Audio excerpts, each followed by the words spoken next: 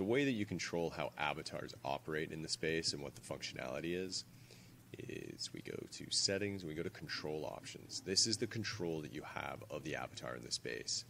So you can stop people from rotating with the arrow keys. You can allow them to zoom in to a significant degree, to 1 meter, it can be more or less. You can zoom out to 60 meters, the tilt down. These are the different angles that you can tilt up and down.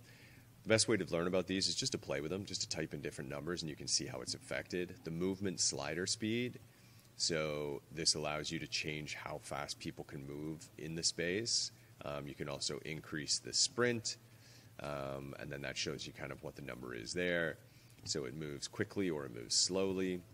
You can set it to a specific number as well if you would like.